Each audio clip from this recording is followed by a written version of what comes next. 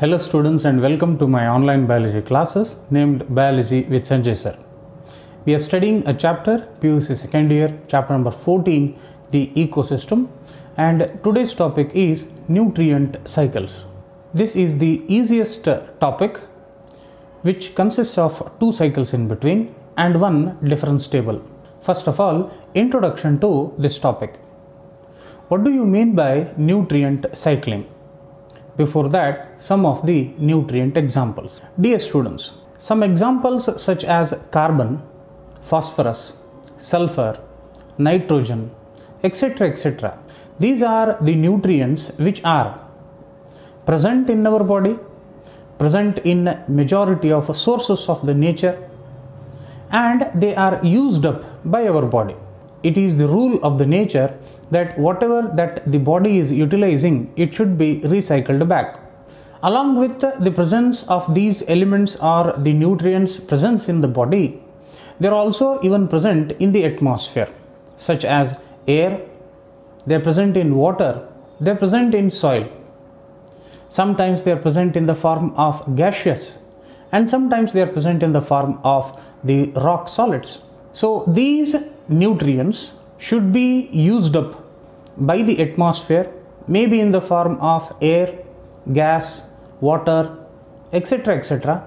And once again, when we release them in the form of excretion, in the form of death, these nutrients should be recycled back to the atmosphere. So the movement of these nutrients from one organism to another organism, taking the intermediates of biotic life and abiotic life, and once again recycling of these own nutrients in most the atmosphere is called as the cycling of nutrients. Energy of the universe is constant, we know about it. So these energies should be coming from these nutrients, and of course if we consider nutrients as the energy sources, then we should have to consider another fact that these nutrients will also be recycled once again in the form of different resources.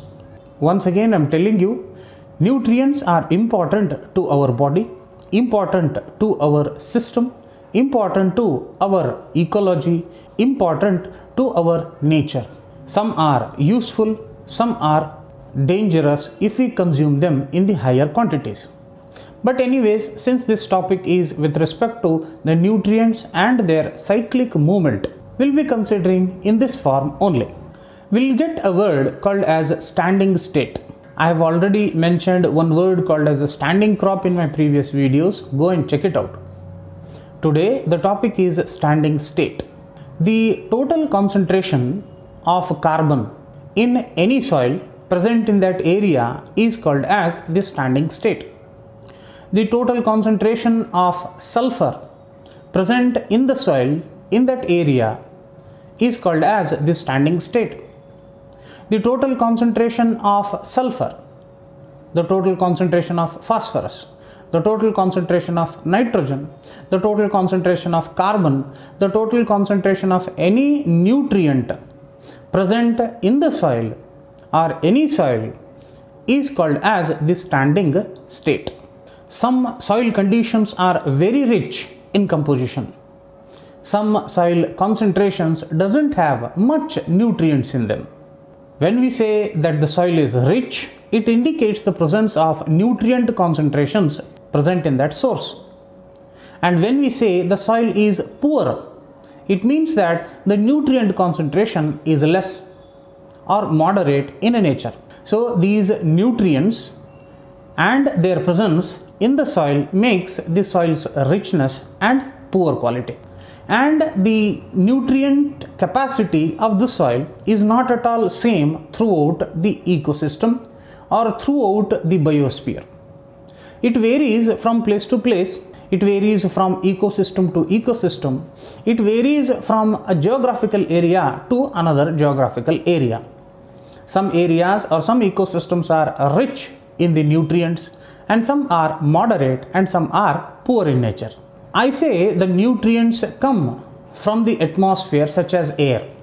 I consider air as the reservoir. which means that the source wherein which you can see these nutrients. We say that the nutrients come from water or dissolved in water. I say that the water as the reservoir wherein which we can see the huge amount of nutrients. We say the soil is the reservoir, and it means that the concentration of nutrients are more in case of this particular soil. Sometimes the nutrients are even present in rocks also, and we say that the rocks are the reservoirs of these particular nutrients, which commonly indicates that the sources from which the nutrient is releasing out. And sometimes even these places also come under deficiency or deficit or also loss. It is because the amount of entering into the system and amount of leaving the system, when these two, such as influx entering, efflux leaving, when these two systems of that particular reservoir gets imbalanced, then we see there is a kind of deficiency. Amount of phosphorus entering into the system if there is a change.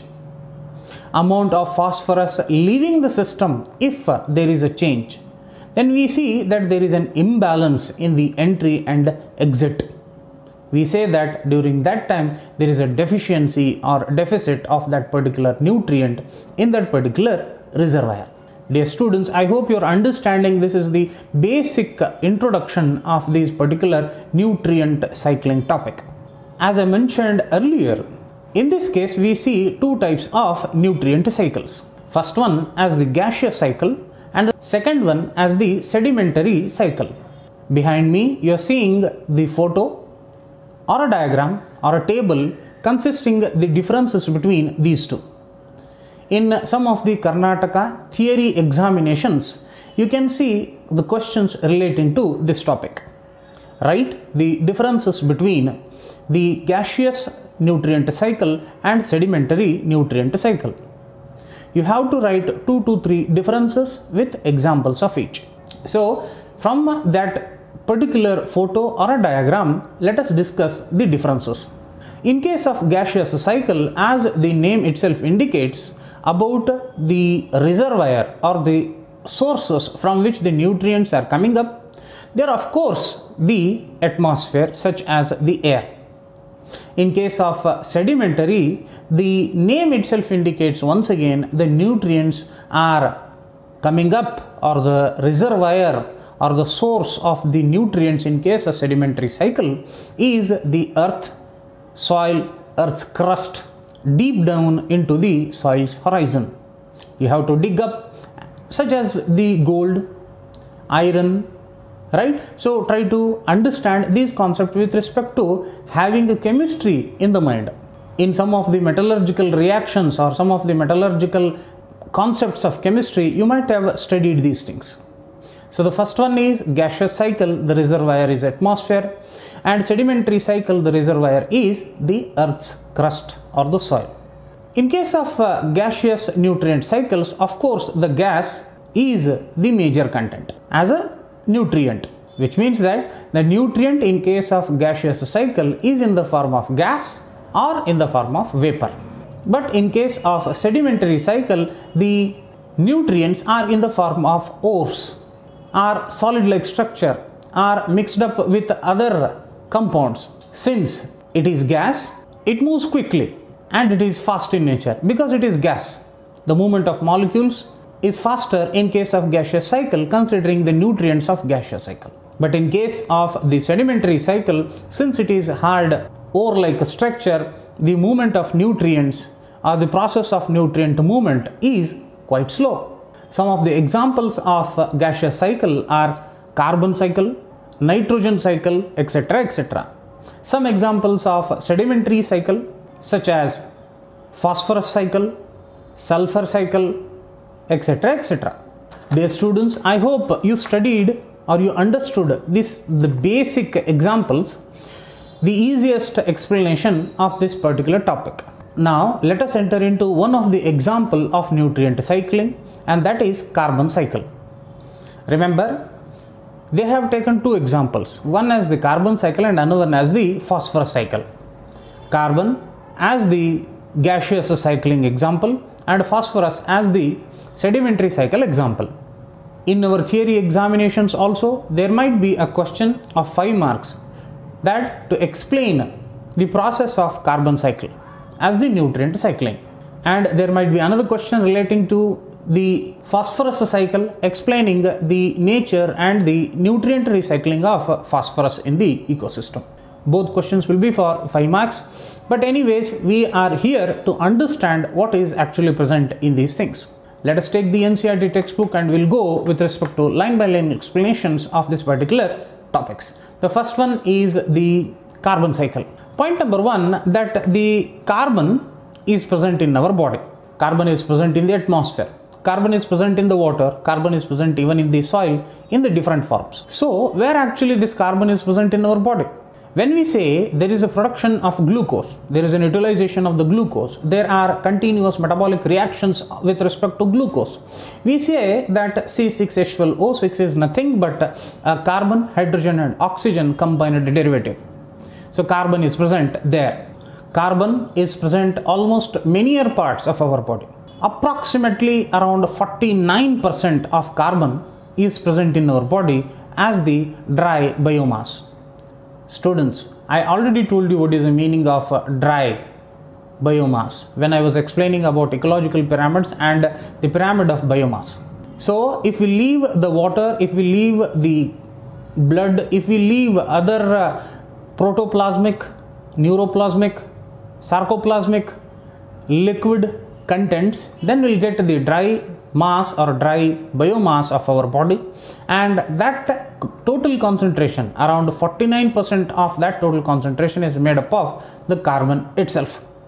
So it is a quite interesting topic that our body is almost 50%, the correct point is 49%, it is made up of carbon.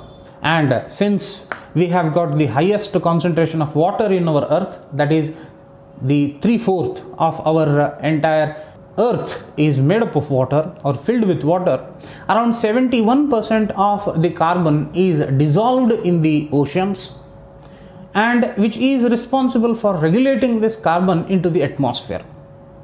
I mentioned 2 points. 1, 49% of carbon is present in our body and 71% of the carbon is dissolved in the oceans. And this particular carbon cycle should have to move from one organism to another organism, right? From one place to another place, right? From one resource to another resource, right? From one reservoir to another reservoir, right? So since this is an example of a gaseous cycle, of course it is present in the atmosphere in the form of gas. Now from this place it is entering into the biotic life through the abiotic life. Now this one is entering into the biotic life through the abiotic life, maybe taking via oceans, etc., etc. Taking so many ways it is entering our body in the form of food, in the form of soil, in the form of water, in the form of ocean, in the form of air, in the form of biotic life, in the form of abiotic life. I hope you are understanding it.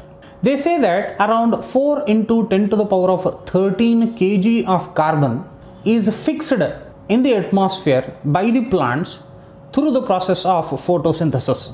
The number is 4 into 10 to the power of 13 kg of carbon. It's not small number. Now the point is, sir, what do you mean by fixation of carbon? If this much of amount of carbon is present in the nature, what is the meaning of fixation of carbon? Conversion of the carbon into other forms of usable compounds, such as carbohydrates, such as proteins, such as lipids, etc., etc., is called as fixation of the carbon. In our body, they are present in the form of carbohydrates. In our body, they are present in the form of proteins. In our body, they are present in different forms, and that is called as fixed carbon, utilized carbon, transformed carbon, which is utilizable for majority of metabolic reactions and construction of our internal body growth. So once again I am telling you that in the nature we have got around 4 into 10 to the power of 13 kg of carbon, and that is being fixed by the plants through the process of photosynthesis. They utilize the carbon dioxide for the work of photosynthesis, and from that they perform the nature's the most respected process, that is photosynthesis, providing energy to itself and providing energy to the entire biosphere. Now when the carbon is taken up by the plants, utilized by the animals, now how can anyone say that once again this carbon should have to enter into the atmosphere, right? What are the different modes? Carbon enters into the atmosphere by the respiration of animals. Carbon enters into the atmosphere by the decomposing work of bacteria and fungus on the dead and decaying matter. Carbon enters into the atmosphere by the automobiles, by the refrigerators, by the industries, etc., etc. There are so many ways the carbon can once again re-enter into the atmosphere, and doing so many internal works, so many respiration, so many circulation, so many fixation, so many metabolic reactions. During this time, even some of the carbon is being lost also. As I mentioned, some examples such as burning fossil fuels, automobiles, industries, deforestation. From a lot of these sources, carbon can enter into the atmosphere against the greenhouse gases and cause some of the harmful effects. We are not here to study about those things, but I'm just saying that these are the basic points from which the carbon can enter into the atmosphere. Of course, in the form of carbon monoxide, carbon dioxide, etc., etc. The scientists say, the nature says that our atmosphere is being polluted because of over utilization or over release of this carbon into the atmosphere. Though we are made up of carbon, though we are completely filled with the carbon, but over consumption of anything is dangerous to us, dangerous to our nature. Deforestation, that is cutting up the entire forest and making it in a barren land, it is a major source of loss of oxygen in the atmosphere and increase of carbon or carbon monoxide or carbon dioxide in the atmosphere. Vehicular burning is also not at all a simple task. So many vehicles utilizing diesel and petrol. Once again, from these sources, carbon dioxide will enter into the atmosphere, causing a deadliest reactions in the nature. We are already facing those kind of reactions and we are responsible for it. Anyways, students, in this small topic wherein which we discussed about how actually the carbon enters our body, what are the different sources or reservoirs, and how actually the carbon releases into the atmosphere, what are the different sources and reservoirs. From this, the carbon is being transferred from one organism to another organism, from one place to another place by taking different modes via ways, directions, and once again it enters into the atmosphere. This is called as cycling of nutrients, and the example is carbon. Dear students, I hope you understood this particular smallest topic, easiest topic that we've been studying from our SSLC background. And if you understood this video, a basic easiest video, like my video, share my video, and don't forget to subscribe to this channel. That is important, because in the future you'll be getting notifications instantly. I'll definitely meet you in the next video, that is a promise, and until that time, God bless you, take care.